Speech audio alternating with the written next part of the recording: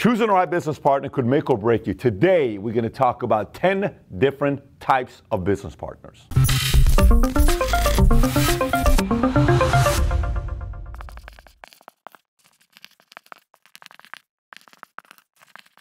So look, choosing a business partner is very similar to dating. You don't just kind of make a decision and say, I want to marry this person, because in a way, your business partner, your credits are tied.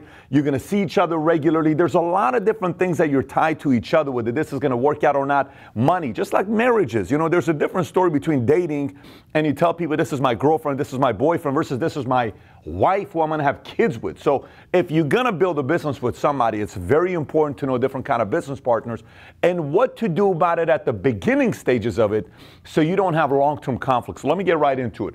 First kind of business partner you may have is a leaner. Somebody that you and him or you and her were talking, you felt good about this working out for you, but then this person's constantly leaning on you to grow the business and they're not. I get calls regularly from people that say, my brother leans on me, I do all the work, he doesn't do nothing. You know, my friend and I started a business. At the beginning, he worked very hard the first 6 months, last 6 months, we've been making money. I don't see him at the office, he comes, he leaves, he relies on me to do it because he says, you said you wanted to be the CEO, you said you wanted to be the face, so you do all this stuff and I'm just here on the side, right? That's the leaner. So then there's the bank. The guy that's the bank is somebody that puts in the money and says, look, I give you the money, you go figure things out. And you say, well, is it kind of like a business partnership? Not really, I'm just giving you the money. You go make the business work. Are you going to help me a little bit? Nope, it's the money. You go do what you got to do. So that's the bank relationship with you when you're working with somebody that's the bank. The next one is the boss.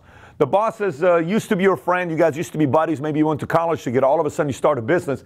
He's kind of bossing you. You need to do this. I need you to do this. Have you done this yet? Did we get this? And you're like, wait a minute. Why are you bossing me around? And how do you handle a situation like that? You know, I'm the one that runs the show here. That's the position I have here. Yeah, but we're friends. So there's kind of a conflict in how to handle that. Next one is a guilt trip. Guilt trip is funny because let's just say you're the single one. He's the married with kids, but you started a company together. And at the beginning it was like, we're going to go lights out. We're going to go make this work. I get it. I'm all in. And he had family. He had kids at the time and you didn't. And he makes you feel guilty. He's like, you know what? I haven't seen them. I got to go home. And it's 4 o'clock. It's like, I got to go home today. 2 o'clock. He's leaving early. And he's giving you areas of guilt that you don't know how to handle because you're single. That person is guilty. You're kind of like, well, we started this business together. Yeah, but you know, my family, my kids, and you don't know how to handle a situation like this. You're kind of immobilized. You're stuck. And internally, you're ticked off at the guy, but you don't know what to say to the person. Next one is a bottom line or the ATM guy. Let me explain to you what this is. This is somebody where, you know, it's too much of a black and white situation. There is no gray area like, hey, we did this. Did we make money or didn't we make money? So it's tough to talk to them in marketing because they're all about bottom line. And anytime money is made, the profit comes out quickly. So when you're like, let's reinvest and think about, well, this could work. Well, is it going to make us money or not? I don't know yet. We may not. No, let's just take the profits out. So it's a bottom line type of personality. Next one is machine gun Tommy. This is somebody that uses your past mistakes over and over and over and over on you, where you're kind of like, oh my gosh, if I have to have that be held over me again, it's going to drive me nuts. But when that happens, it's a tough environment to be in. Next one is pansies. What I mean by pansies, the moment the company is having some tough times and something could happen that could break or somebody quits or resigns or a partner, they crack.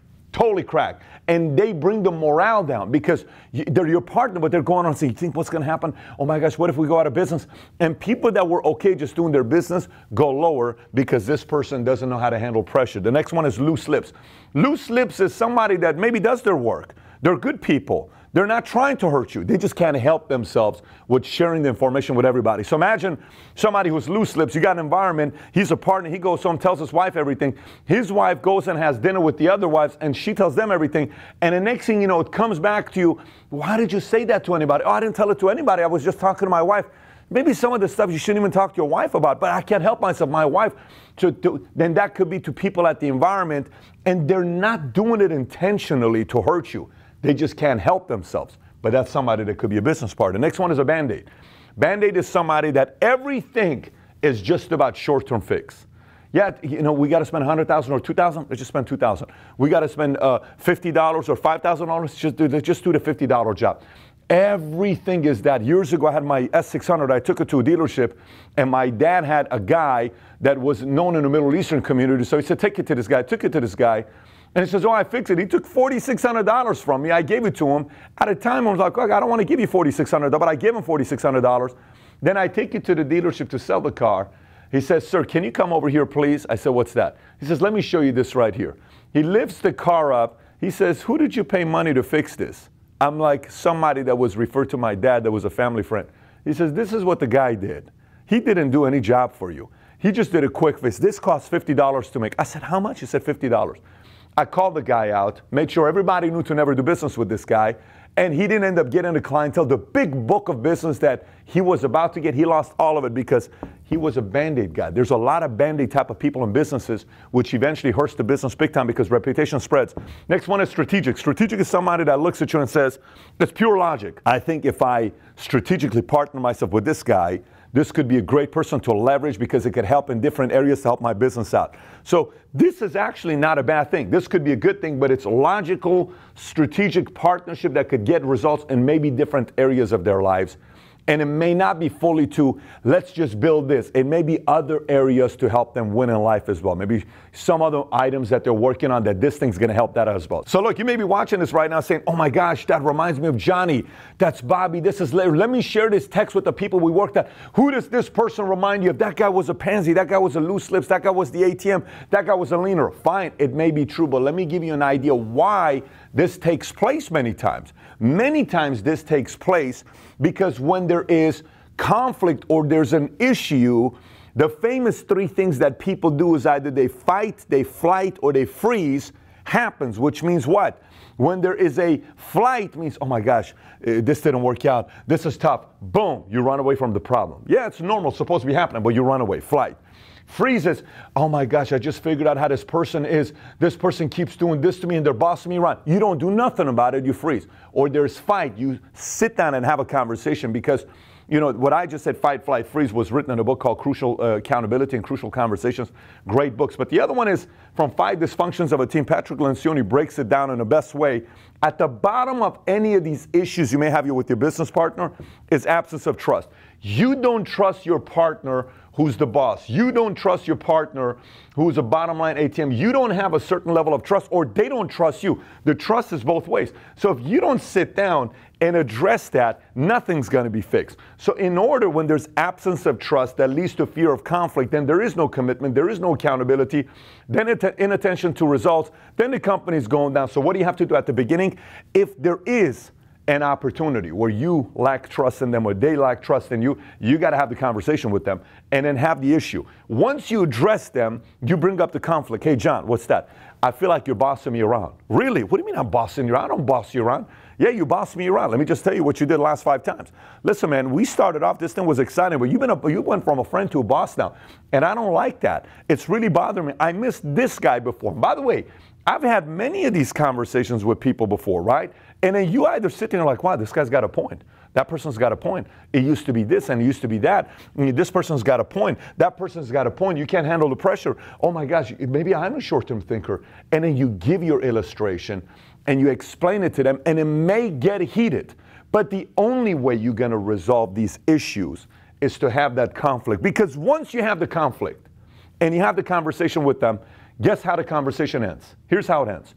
It's either going to end, screw you, to hell with you. I can't believe you took this approach. And even if you were just being very gentle about it, I can't believe you took this approach.